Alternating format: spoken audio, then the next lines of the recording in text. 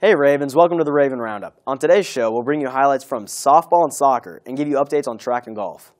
The Ravens softball team played in regionals yesterday against Shawnee Mission East and Blue Valley High. They won both games, sending them back to state. They will play at state next week and will bring you updates when regionals are over. Come out to state and support your Lady Ravens. The Lady Ravens soccer team took to the field yesterday against Blue Valley North in regional play. The girls battled the entire game, but fell in heartbreaking fashion 2-1 in quadruple overtime on a controversial goal by Blue Valley North.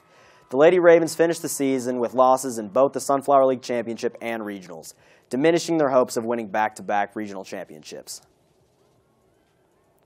Ravens qualified for the state tournament, getting second place at regionals at Topeka Country Club.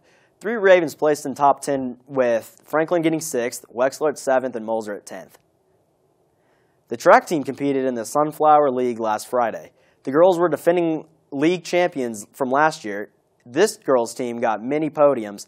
Top 3 players of the night include the girls' Macy McKee with a 3rd place in the 100 hurdles. Jade Osborne placed 3rd in the 300 hurdles. And the girls' 4x10 100 team took 1st and are ranked in 1st in state. The girls' 4x400 team got 3rd. Maddie Ryder got 3rd in high jump. And Jaleesa McWashington got 1st in the long jump and 2nd in the triple jump. These runners got the girls' team to be the Sunflower League champions. On the boys' side, Joe Brown got 3rd in the 100. Michael Marinakis got 1st in the discus, followed by Connor Boyd at 2nd. Connor Boyd got 3rd in the shot put. The track team is back in action at regionals on Friday.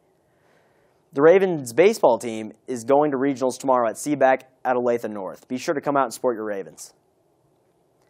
That's all we have for today for you, Raven Nation. Be sure to get the latest news from Game Day Northwest for the rest of the year, and follow us on Twitter at ONW Raven Daily. Have a great day.